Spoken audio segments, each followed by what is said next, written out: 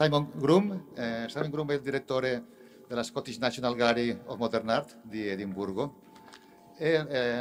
Lui si è laureato in letteratura inglese nel 1989 presso l'Università di Edimburgo e poi è andato in Giappone, è nato il suo interesse per l'arte giapponese, un anno a studiare e lavorare, dopodiché è venuto in Italia, a Firenze, per insegnare in università letteratura inglese e anche critica letteraria. E poi quando ha deciso di trasferirsi al mondo dell'arte e ha fatto un dottorato al Court Institute a Londra. Dopodiché è andato alla Kettle's Yard, il museo di Cambridge, dove ha organizzato la prima mostra britannica di Monoha, The School of Things. E dopo Cambridge è andato alla Tate Liverpool, giusto lo stesso anno che io sono arrivato alla Tate Modern, là ci siamo conosciuti. E là ha organizzato una mostra, la prima mostra di arte cinese importante anche in Inghilterra, che si chiamava The Real Thing, New Art from China. E questo è stato nel 2003. E nel 2007 è stato nominato direttore della Scottish National Gallery of Modern Art, dove appena fa un mese ha inaugurato una mostra di Carla Black e Kishio Suga. Contemporaneamente si stavano organizzando 3 mostre, ma nessuno di noi sapevamo che stavamo lavorando con Suga, solo alla fine l'abbiamo scoperto. L'altra è una mostra che ha aperto la DIA, a Foundation, anche curata da un'antica curatrice della Tate, Jessica Morgan, ma tutto per casualità, mai avevamo parlato. E questa è un'opportunità perché Simon Groom adesso ci parli di Kishio Suga e del suo contesto che conosce benissimo da tanti anni. Simon?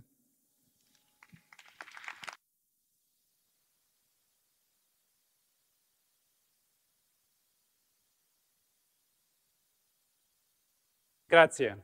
Woo. Good evening. Thank you for that introduction.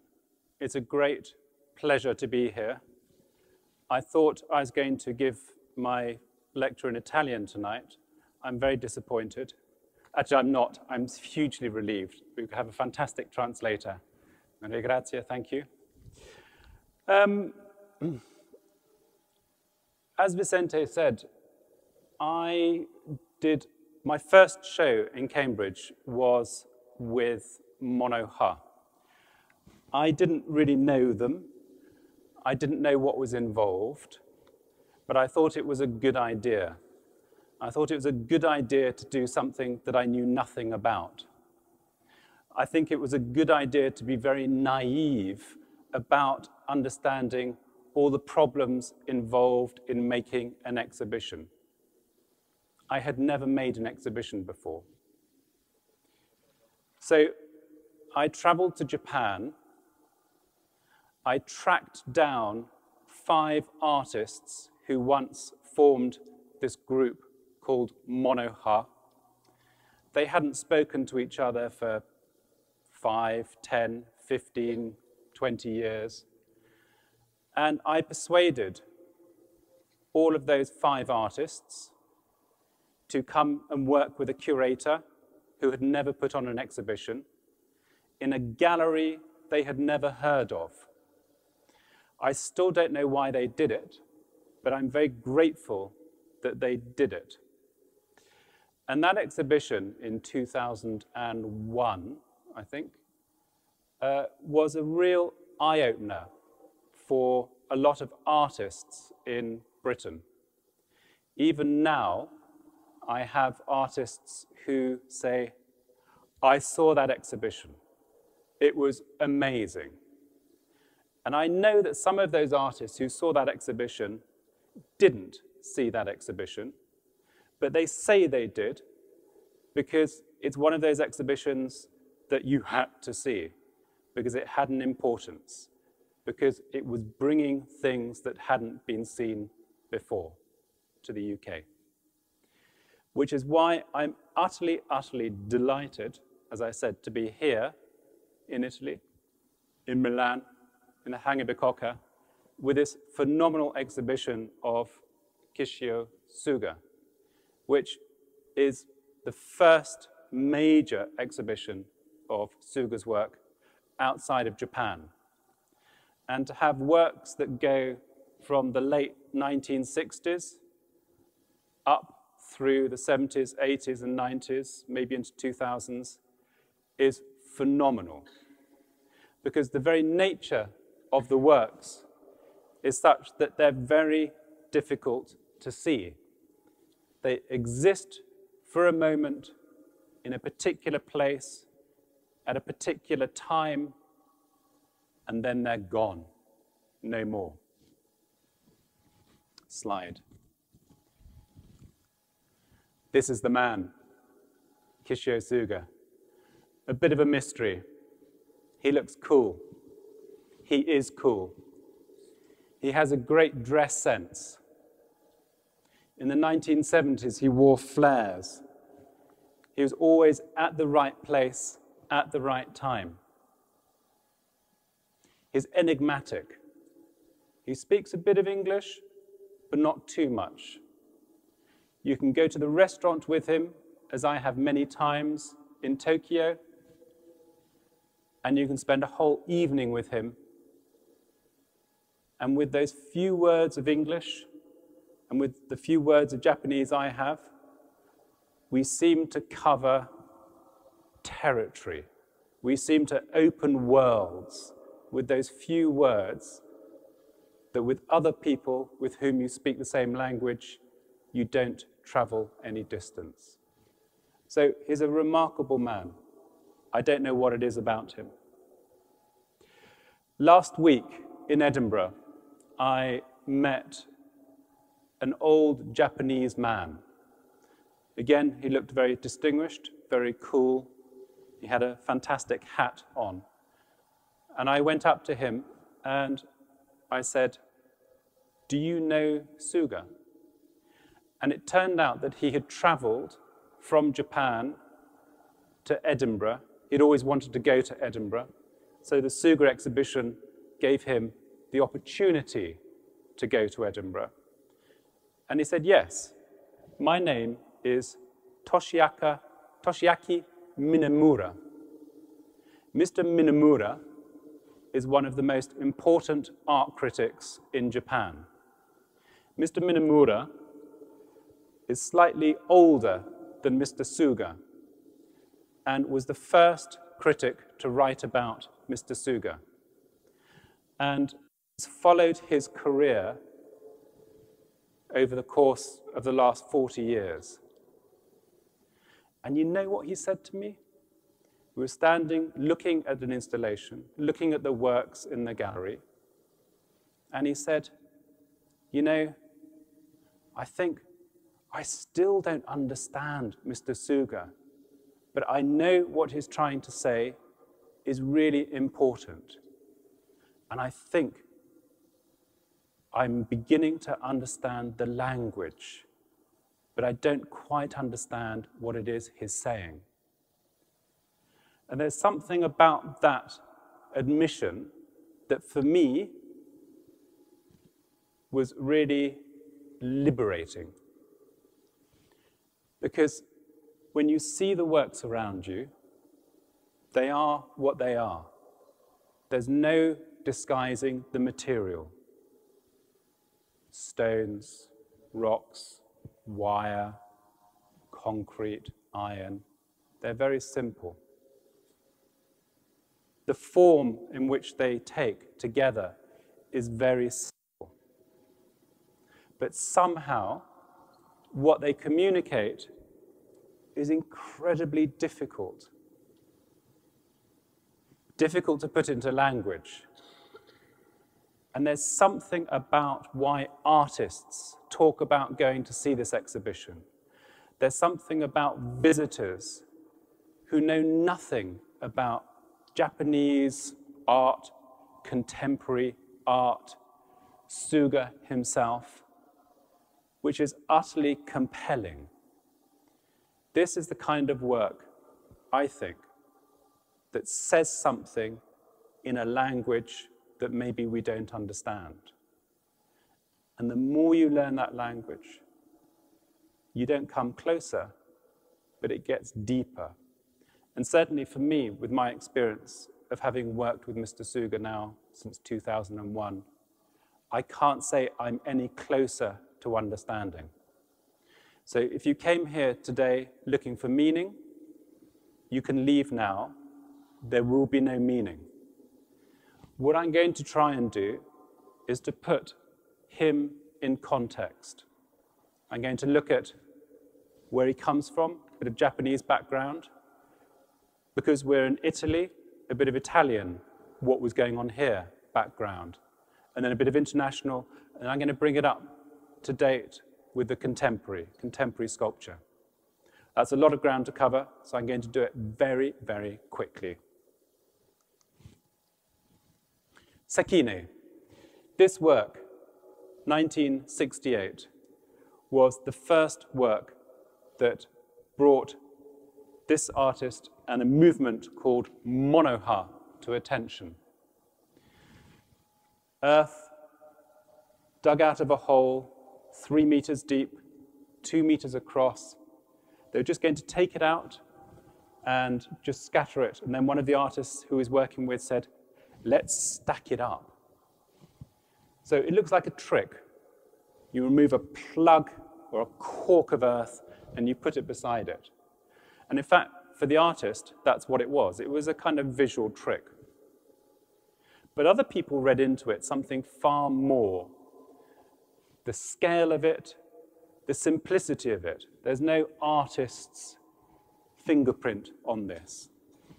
It's to do with the earth. It's something substantial, something solid. And it was the impression that the raw matter, earth, had that for the artist and for other people around him was so important. Sekine said something. I need my glasses, I'm afraid, to read the quotes, which is a real bore getting old, but there we go. So Sekine said about this, the universe exists in a constant state of being, neither losing nor gaining matter. Therefore, one cannot really create. One can only expose what is there. The most one can do is to remove the dust which is laid upon the surface of a thing and expose the world beneath. It's a really lovely idea that an artist's job isn't to create something from nothing, it's to reveal the world as it is. This is another work he made just afterwards. It's 1 ton of oil clay. All it is clay, and to stop it going dry, it's had oil put in it. I showed this in Liverpool, at Tate Liverpool, and I think it was the first time it had been shown probably since the early 70s. And it was phenomenal, because you see this massive mass of dirt in the gallery. But your brain, as someone who is creative, inventive, wants to shape it. And so we would leave it in the gallery, and people would make figures out of it. They would see faces in it and pinch, twist faces to come out of the clay. And that's fantastic. We all have that will to impose our own idea upon material. But for Sekine, it was the material that was the most important thing. So where does this idea of material come from? 1955, there's a group called Gutai. Gutai means concrete, i.e. hard, solid, physical, matter. And gu is tool, and tai is substance, gutai. So it's a tool of substance. And this applied to a group of artists who, after the defeat of the Second World War, wanted to start again, new beginning. If you think about what was happening in Europe at the same time, exactly the same thing. You think of Dubuffet or Vols in France. You think about here in Italy, you think of those artists like Capogrossi Arcardi, who were trying to find a new language that would take art into a completely different direction. If you think about 1 year previously, in 1954, and you think of someone like Asger Jorn, who was in Albisola, very close, who with his motorbike was cycling through the mud, and that for him was a work of art. So it's not just in Europe, in Japan, but it was lots of countries, the idea of starting from what is most primitive, most instinctive, starting again, finding new value. And these Japanese artists, that's what they did. They wrestled with material. And here's Shiraga again. And it wasn't the act of building these, it was the act of with the axe, chopping. They didn't paint, they threw themselves. They were violent with things. Here's Shirage, who's painting with his feet. There's a rope up there. This is in his studio. I went to visit his studio when he was much older, and the rope was still there. And he painted with his feet, and sometimes he didn't use canvases, but he used boar skin. Shozo Shimamoto, a bit like abstract expressionism, but completely uncontrolled, completely violent. And out of the violence came the work. Here he would put paint in glass bottles and smash the glass bottle so the paint would explode over a surface, and then he'd show the surface. Murakami, running through the paper. And again, the idea of physical event, destruction becoming creation. Really, really important. And again, if you think to Italy, at the same time, you had people like Buri with his catrami and his sacchi, just the sackcloth, starting off doing something with material around him. In this, with the paper, you think of Fontana, for example, and that idea of the buchi, and coming out of the spazialismo, that idea that there's a new world waiting to be discovered, but it's not the old world. It's not paint. It's something very different. And the leader of Gutai talked about material like this. The arts appear to us as fakes. These objects are in disguise, and their materials, such as paint, pieces of cloth, metals, clay, marble, are loaded with false significance by human hand and by way of fraud. So that instead of just presenting their own material, they take on the appearance of something else. Gutai art does not change the material, but brings it to life. Gutai art does not falsify the material. In Gutai art, the human spirit and the material reach out their hands to each other, even though they're opposed to each other. The spirit does not force the material into submission. If one leaves the material as it is, presenting it just as material, then it starts to tell us something and speaks with a mighty voice. Keeping the life of the material alive also means leading the material up to the height of the spirit. So material and spirit together that they're going to release. So forward 10 years to Monaha. So Monaha used materials, the matter, that spirit of Gutai. But it wasn't just materials. Here, the very simple materials are paper and rock or stone. This bag is actually about 2 meters wide. It's massive. The stone inside is a couple of tons. Putting the stone in the bag is a real problem. We did it in Cambridge at Kettle's Yard for the Monaha show. But it was the juxtaposition, the contrast between the bag and the stone that was important. Liu Fan was the main theorist, the main leader of putting together the philosophy of Monaha. And for him, it was about bringing things together, not just matter, but different types of material. So here we have rock, glass, and steel underneath. He picked up the rock, he let go, so it smashed the glass. And in smashing the glass becomes visible through the cracks. And it's that confrontation, the chance meeting of rock, glass, and steel. Very different from surrealism, the chance meeting of the umbrella and the dissecting machine, dissecting table. This is, again, the idea of matter being more than the artist, being more than the creator. And his idea was not just matter, but where matter is. Where you place something is really important. So his paintings, where he takes a line, is all about where you start and where you take it, and the relationship between one point, as he called the next series, from point and another. And so for him, like Sekine, it wasn't about creating something from nothing. It was about creating something that was already existing, but making it visible. I've got a quote from him.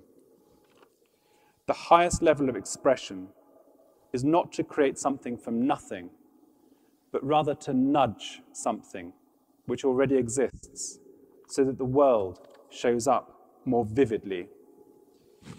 He called this a relationship of tension that was necessary to the artwork.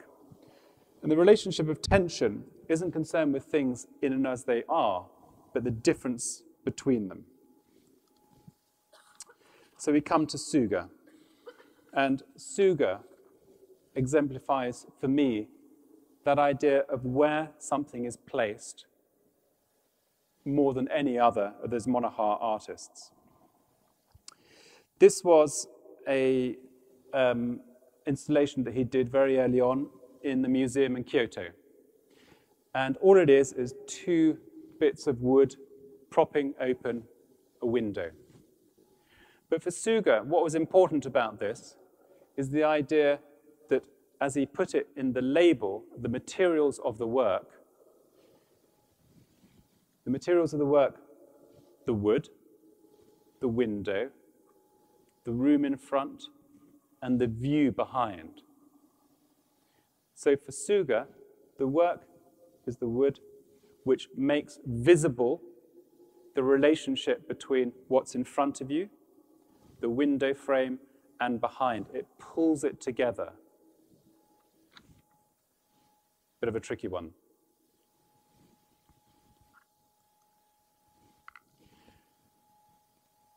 These works of Suga's are, this is from the Tate, which they bought this work a couple of years ago. There's something about the way Suga has this idea of one thing depending on another. They look incredibly fragile. They're tied together, the rope, the wire around the stones. You're not quite sure what's supporting what's dependent on something else. And if you look at all these works, every single one of Suga's works, there's an idea of fragility there, that the materials might be robust, but the way they're put together, it feels at any moment as if they could collapse. At any moment, it might just become nothing. And there's that sense of fragility, vulnerability, and gravity that, for me, defines his work. It needn't be like this, but for the moment, it is like this.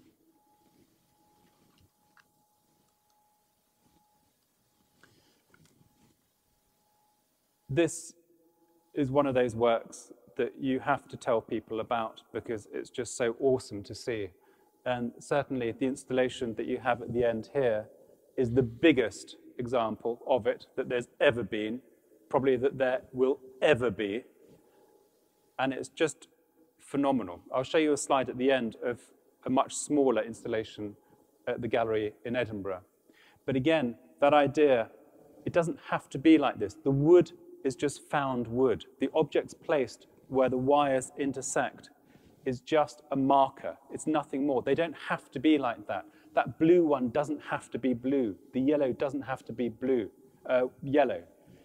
The bits, scrap pieces of wood are just found. At the end of the exhibition, they'll be thrown away. There's nothing intrinsically valuable about the wire, about the things that are balancing on them. They just happen to be like this for the moment. And it's a beautiful idea that you use material, but the materials aren't important. Everything you see around here is made of stuff that you find in do-it-yourself shops or in building sites or in the wood or in a stream. And you pull them together, it's do-it-yourself art, but of a kind that's just incredibly balanced, incredibly fragile, incredibly thoughtful, that for me develops its own kind of language. And there's a kind of coherent rigor through all the works. And I still haven't quite put my finger on what that rigor is, but it might emerge.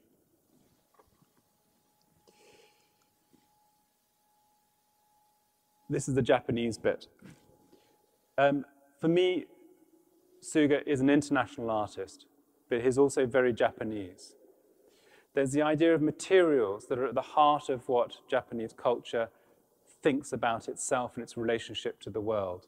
This is one of the most famous temples in Kyoto, and I suppose it just stands as an example that in all our societies, but especially in the Japanese culture, there's the idea of materials that you can do something very simple with, and it has resonance, and there's a tradition. And in effect, Suga's simply picking up on some of that. About material, Suga has expressed his views very clearly. So I'm just going to read what he says about material. I use many different types of basic materials. This is because each material has a different identity and reality. I've spent many years questioning what mono, so mono means both work and material, so what mono, material, and what reality is. But to be frank, it is still difficult to say exactly what these things mean.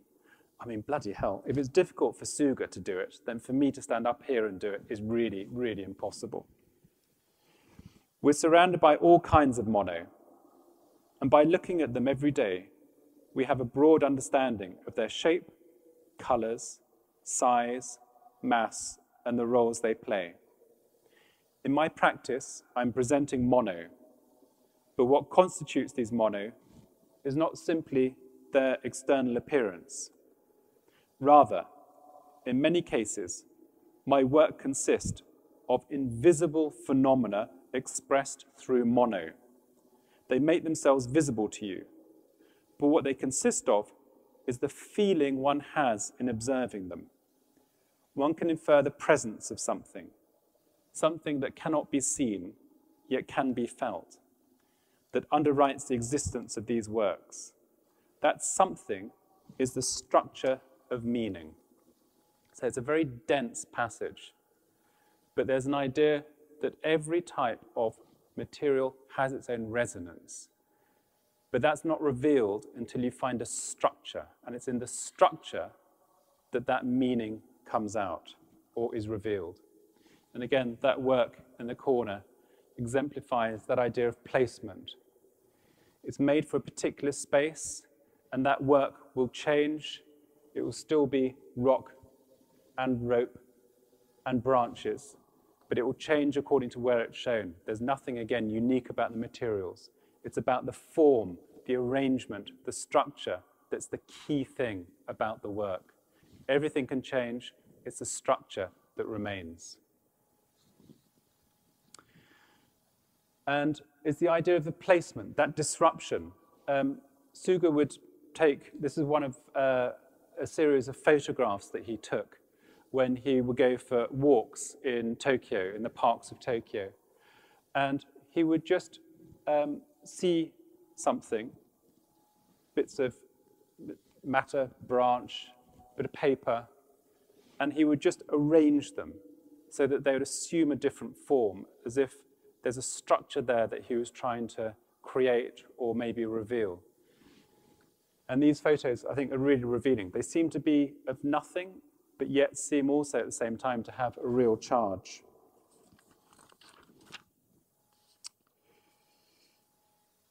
So doing shows in galleries, Suga would bring in various things and give them a structure that responded to the gallery space. There's nothing permanent about these things. They can be taken apart. As he says, they were part of a world of transience, which again is a very Japanese and Buddhist idea.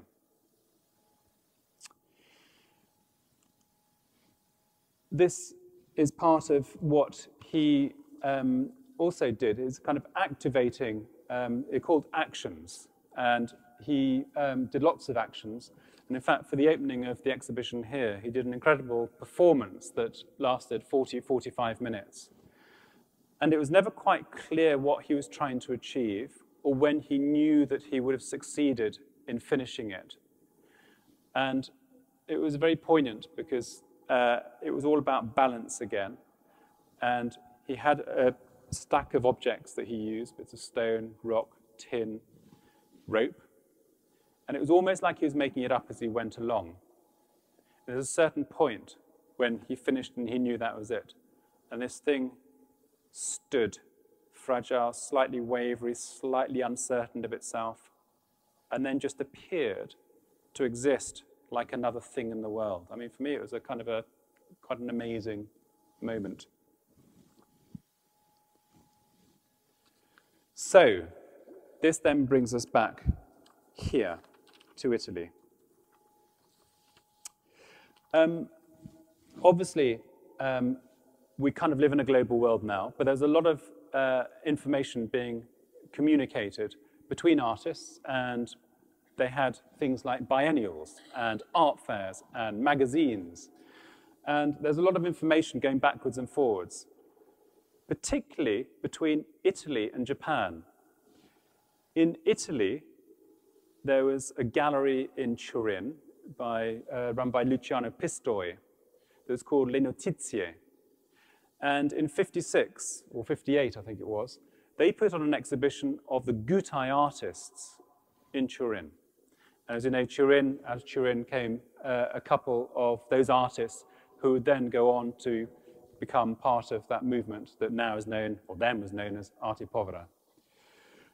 In Tokyo, similarly, 3 Arte Povera artists were showing at the Tokyo Biennale in 1970.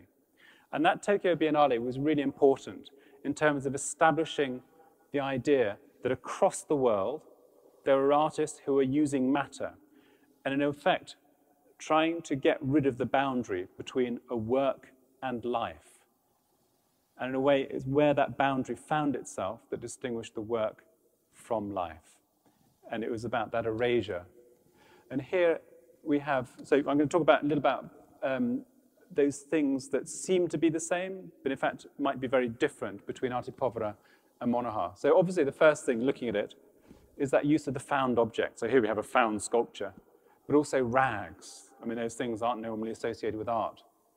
But actually they're really colorful. There's a kind of dialogue going on here between the past and the present. Germano Celant, the main agitator, theorist, critic, curator, who brought the term Arte Povera into being, and who, in effect, bound those artists together through his theory, spoke about the impoverished materials. But it wasn't so much the impoverished materials, it was a way, I think, of really rethinking that engagement between what a work is and what its relationship is to the society. Again, that boundary between a work and the world that encloses it, that surrounds it. There's also a bit of anti-commercialism, that idea that you bring things in and it's not for sale. Again, that's very pertinent to Monoha, because everything they made wasn't really made for selling. It was made at a particular moment, at a particular time, for a particular space, and then it disappeared. It wasn't to be recreated. Pistoletto again, and the idea of mirrors, I think. I'm just going to twin a few works just to draw out their similarities and differences. So the idea of the mirror was really important in art. We've always thought about painting, in effect, reflecting, being a mirror or a window into the real. The use of Pistoletto mirror, it wasn't up at painting height, it was on the floor. So it invaded your space, physically, and I think that's a really important thing to remember. But it was also political, this slogan for Vietnam or anti-Vietnam. And again, that's a big difference with Monaha. But again, I think it's interesting looking at the use of the mirror. Here's Sakine again. And he uses this mirror, and there's this big stone at the top. But the uses of the mirror are very, very different in both cases. For Sakine, it's very that idea of time passing, those reflections that you see yourself, you lose yourself, everything's passing. But at the same time, everything remains the same, symbolized by the rock. It's there, it's not going to move. It's a fantastic object. It's both permanent and impermanent. And that's different from the use of the mirror in Pistoletto. Mario Merz, this great, great work. Again, the use of brushwood and the metal, the construction. And then Suga with this work, again, that's just round the corner. So again, same materials, but a very, very different end. There's something very mythical. There's something that plugs in with Arte Povera into a wider currency of cultural association that, again, is very missing from the Monaha works. The Monaha works, it isn't about making references to nature, making references to industry. They happen to be objects, materials that come from industry and from nature. It's not trying to comment upon the cultural society. Yannis Kounelis, again, that shock between the promise of a doorway, an entrance, a way through to something, which art gives you, and then brutally, actually in this case, rather beautifully, blocking it off, bringing the outside world into the gallery. But unlike with Suga, it doesn't take you through, it just blocks. This is the my gallery currently, and we've got one work that we put just at the entrance of the show, again, just to show you the difference between Kounelis block doorway, which we have shown, and a Suga block doorway. Again, same frame, different use. This for me is lovely. Giovanni Anselmo, that idea that he had when he was on Stromboli, and I know probably all been to Stromboli, where earth, fire, air, time, they all seem to meet. And Anselmo's epiphany was seeing the sunrise, sun come up, and just being blown away, from what I understand, that consciousness of being part of this physical, dynamic universe of which he was one tiny part. And I like to contrast this with Enakura. And again, it's the same idea of using your body as a measure, as your contact with the world around you. And for me, this is one of the most beautiful, moving pictures in the whole of art. I mean, for me, this is the one work that I would love. And it's just so simple. Enakura was part of the Monaha artists, one of the Monaha artists. And in here, you can see that there's a longing to be part of the world, but also that kind of consciousness of one's separation from the world that one wants to belong to. And it's both an infinite longing, but an acknowledgement that that longing will always fail. There's something really moving about him. But again, that's very different from Giovanni Anselmo. This is another work by Enakura, and it's photographs. He did these amazing photographs. And the photographs, this is a bit of oil on stone, which just brings out the materiality of the stone, just makes visible something that's always there. And I love the fact that it could almost be anything. There's no context for it. He took lots of photographs of things, the everyday world. There's no context, which in effect just makes him become part of that world. It's not about him with his mind saying, I'm Lord of everything I survey. He's very much part of this world. And then, of course, we get these kind of works that eventually take us to the idea of American minimalism. And of course, for Pino Pasquale, this cubic meters of earth, it's a bit of a parody of American minimalism, because of course this is earth. Earth doesn't come out like this, but it takes us back to Sekine and that idea of the earth coming out and being bound together. And of course, when you think about the minimalists, you think about the object itself, the materials being very cool, industrial, preconceived, rational, made for the space. So if the ceiling was lower, you would take out a few of the stacks. Very anonymous. Where's the artist? Does the artist's hand have to be here? It doesn't. It exists almost out of time. And as we've seen with Monaha, they very much exist in time. Robert Morris, who is the main theorist of both minimalism and post-minimalism and process art and land art. And here the idea of the L-beams is that they're that shape because they assume a different size and scale as you go in, depending on how you place them. And the idea for him was to have something that looks very anonymous, but actually it has an impact, even through the anonymity of the materials, upon the visitor who goes in to see them.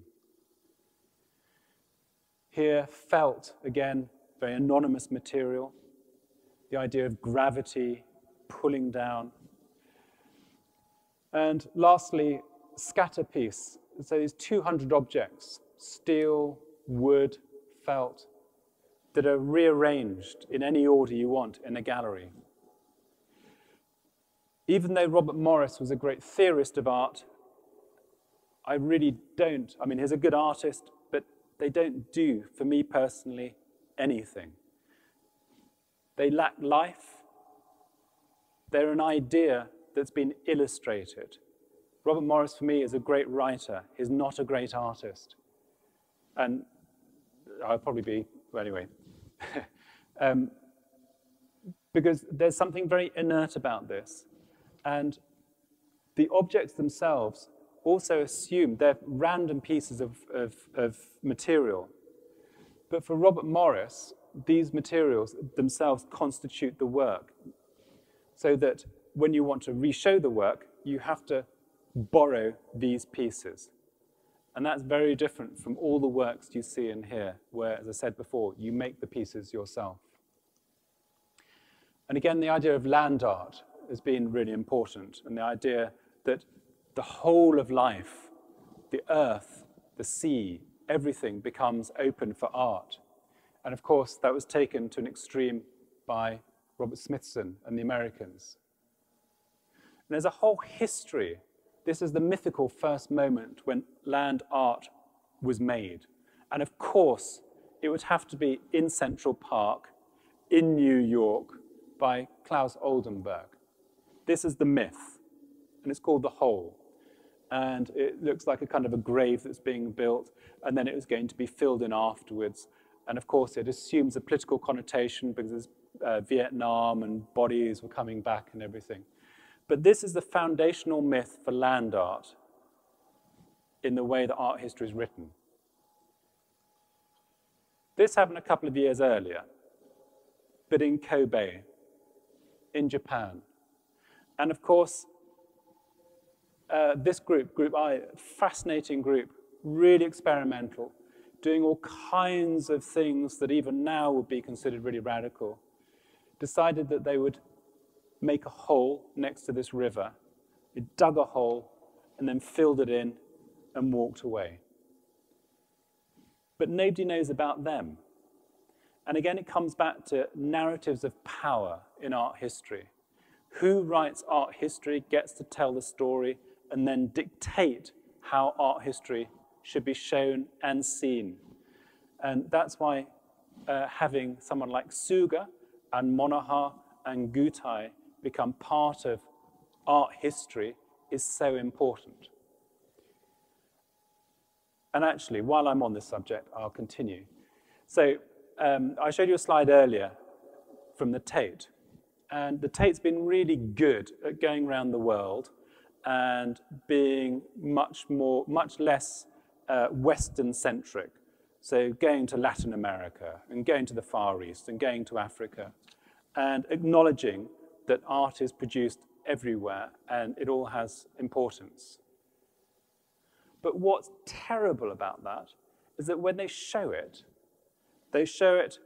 to, in effect, annihilate all that is different about that art.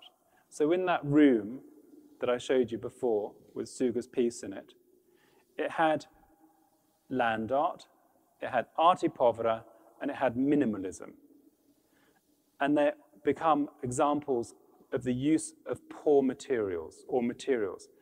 That's one aspect of it, and not a very important aspect of it, but that's the way now that most visitors will have to this very, very important art from the rest of the world. And I think actually it's quite shockingly disgraceful because it homogenizes art from a very different culture doing a very different thing and actually does it a disservice in the end.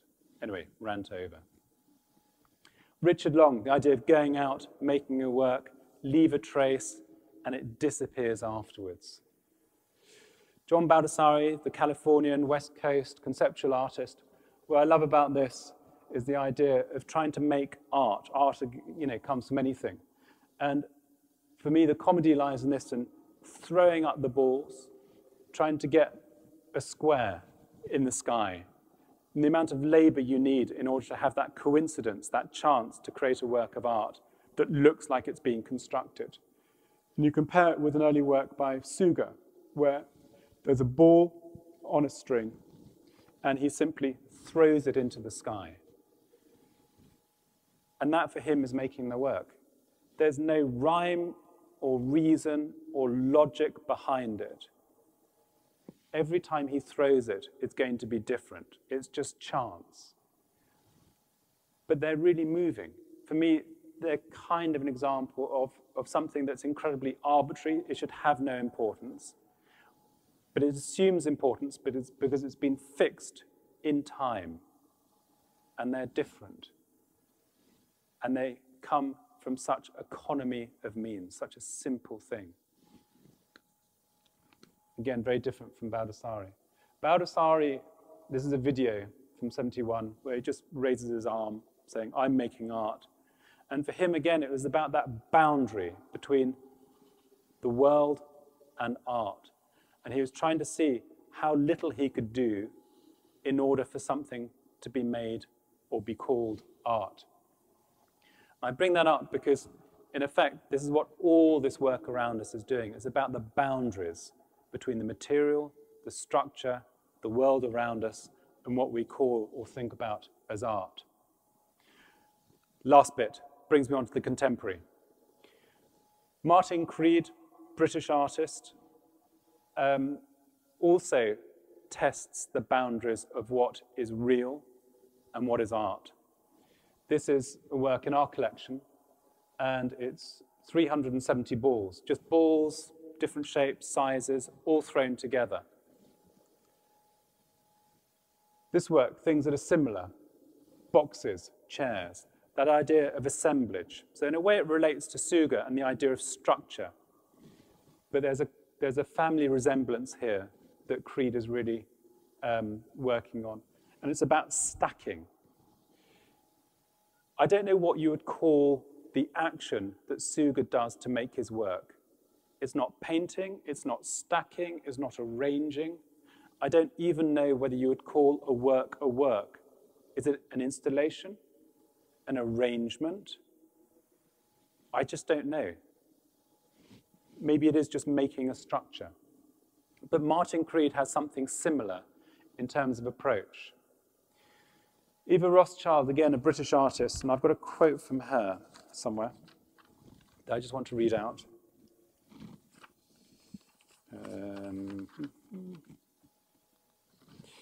Okay, there are two ways of making, the subtractive and the additive. So you can take things away or you can add. My process is additive. This way of working leads to an accumulation of separate elements. creating a diversified whole which presents as complete at the moment of exhibition.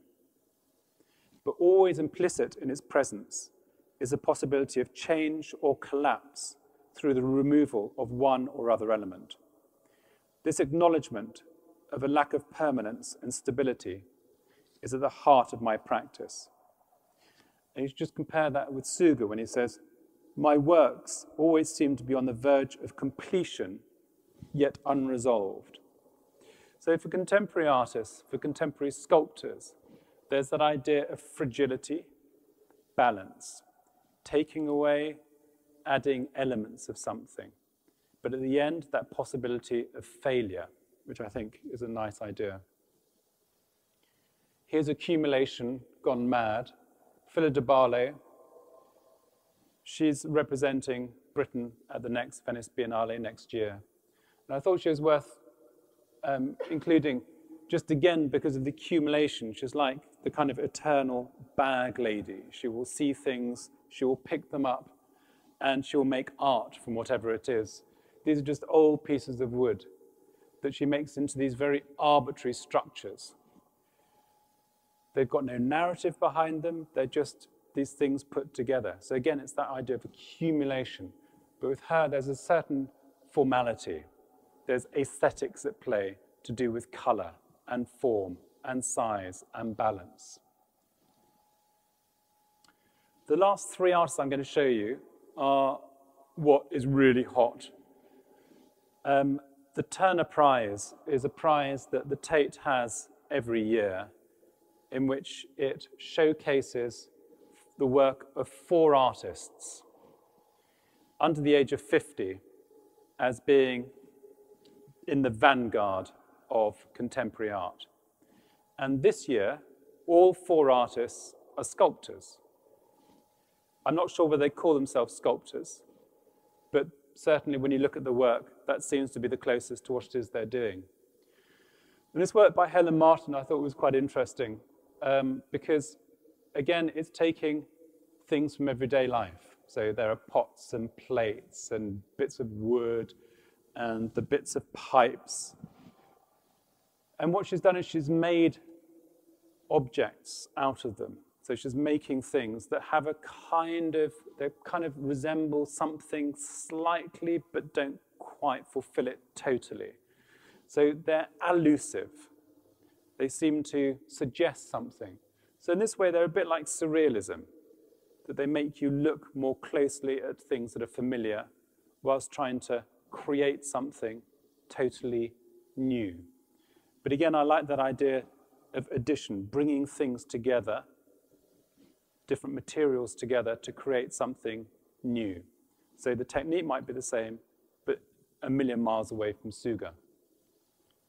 Michael Dean, the title tells its own story. United Kingdom poverty line for 2 adults and 2 children. £20,436 sterling. So this is the amount of money that a family, 2 kids, 2 adults, needs to live to be above the poverty line. And there you can see that sum in penny pieces, in 1p pieces, and is taken 1p out of that. So in effect, if a family had to live on that, they would now be below the poverty line. But again, the different use of material. And for Michael, he starts his work with ideas of the alphabet.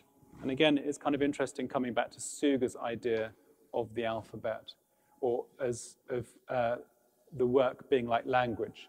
And these really are based on words and letters. They're there as a kind of reminder that art is in itself a language. That's just a gratuitous picture, which in a way is symptomatic, I think, of the way that, I mean, it's very easily consumable for social media. And in a way, there's something about that in the art that is being produced, shared, consumed. It actually comes from a design by the Italian designer, Gaetano Pesce, for an apartment block in New York that wasn't realized. But Anthea Hamilton has done her research and has recreated the maquette for it as part of her installation at the Turner Prize.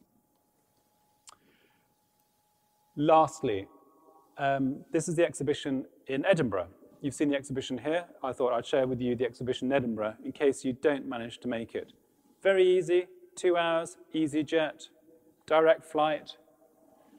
The weather is like here, cold, blue skies, beautiful. Food's good too. This is a work outdoors. So again, Suga works outdoors, plywood, stone, very simple, discontinuity. You have something that's quite flat, quite standard, and you put in an eruption into it. You disturb it. You disturb the structure to reveal it, to make it visible. This is in the first work. You can see we've got the window open.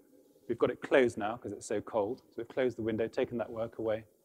And again, it's really interesting. This is zinc and stones. We got the zinc and we put the stones on. And Suga asked for the tear to be made in the zinc that is the same height as the stone next to it. And if you look, you can see they are all pretty much a formal similarity. So there's a kind of structure, there's a kind of order, there's a reason behind it.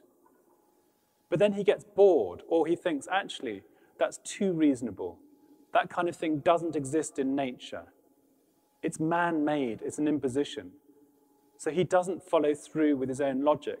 And if you look closely, there are lots of stones there, or some stones there, where he then doesn't pull up the bit of zinc, or he doesn't put in the stone that should correspond to where the zinc's been put up. So in a sense, he creates a structure and then subverts it himself. So this is our little left behind situation.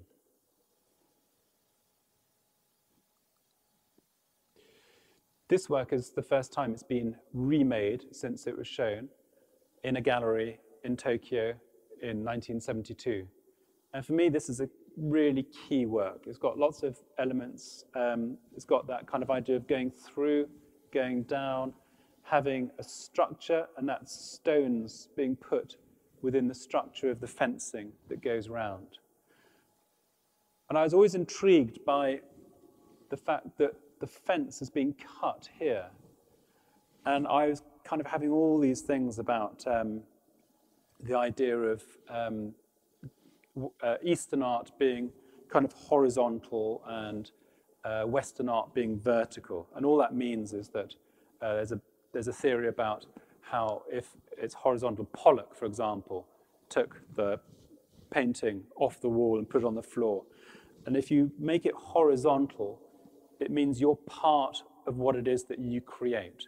You're part of the world. So you, yourself, you are amongst the things of the world.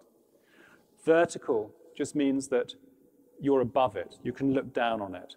And it's about you using your mind and impressing your will upon things of the world. And there's a big debate about whether actually Eastern art is horizontal and Western art is vertical. And here I was always intrigued by, was this what he was playing on? And was this the door through that kind of unlocks the vertical and horizontal? It's got nothing to do with that at all, as you might suspect from Suga. He made the work in a gallery, and it was only when he finished having made the work that the staff realized that they couldn't get into the office that was behind here. So they had the fence come down. He'd made the work, then staff, amazing, how are we going to get into our office? And so he just cut a hole in it. So it's just a practical thing. Staff can now get into the office by walking through the work. And for Suga, that's what I love about it. The idea that there's nothing sacred. It's contingent. If circumstances change, he will change the work. It's not there forever. It will vanish. After this exhibition, this work, it goes. It doesn't get boxed up or created or sold or sent back. It just gets taken apart, constituents returned, and that's it. And this is the new work he made for us. It's a very, very big room, our biggest room. The gallery used to be a school. and it was built in the 1840s. And this is the big assembly room in the middle. And what Suga's done is we've got a rock and then 4 ropes that go up to the sides and middle. Not quite symmetrical. Again, to have it symmetrical would just be to undermine, I think, or to impose a reason, a man-made reason upon the materials. But it looks right. And there's a tension in that room that is unbelievable. And we have a visitor's comment book, and everybody comments on this work, and almost everybody agrees that it should be called catapult. Because there's the idea that even though you see this rock is hugely heavy, that at any moment, the tension, it will just disappear through the roof. There's something extraordinary that Suga does. And we paired Suga with Carla Black. Carla Black, Scottish artist, was in the Turner Prize about 5 years ago. So female artist, Scottish, in her 30s. Suga, Japanese, in his 70s, early 70s. They didn't know of each other. But what I loved was the fact that they use common materials, but their works are so completely different. And I think it's only in showing difference that you can understand what something is. So Carla uses balsa wood and cotton wool. Manzoni used cotton wool.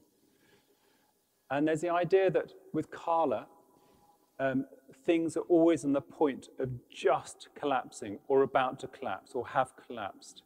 There's the idea of entropy, things being on the edge. Cotton wool, polythene, sellotape, glue. She considers herself a sculptor, but they're very beautiful. And the material she uses to make the color, she often uses eyeshadow, glue, lipstick. And she uses those materials because they produce the best color. It's not about their cultural connotations. It's not that they're female. It's not that they're pastel colors.